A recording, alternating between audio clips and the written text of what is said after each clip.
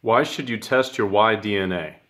The first reasons anybody tested Y DNA were for law enforcement and judicial purposes to determine paternity.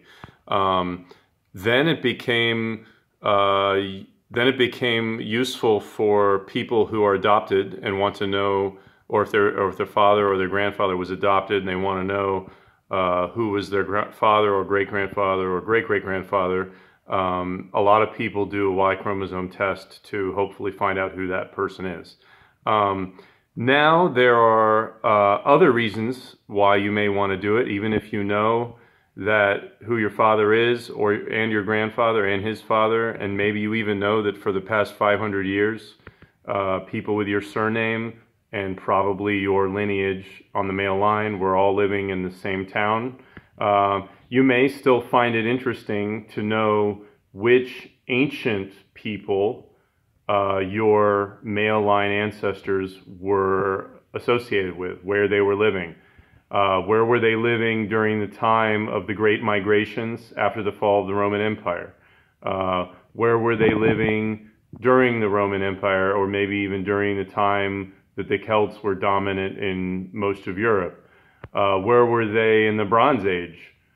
Where were they when farming was introduced to various parts of the world? Were they a farmer, likely? Did they spread along migration routes that agriculture is known to have passed through? Or were they likely people that were already in the area and were hunter-gatherers?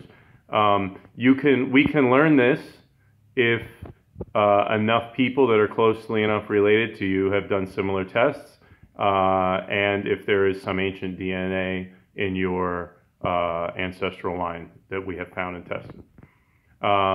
You can test at a lot of different companies, and then you should ask someone to help you who knows a lot about your haplogroup, because it's not easy to interpret the results.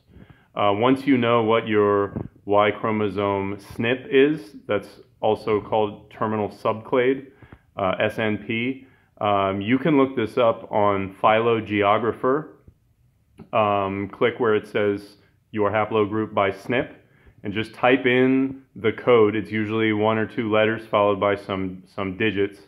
Type that in, and if YFull recognizes that SNP, then you'll be redirected to a theoretical migration computed by phylogeographer, which is a website that I've developed.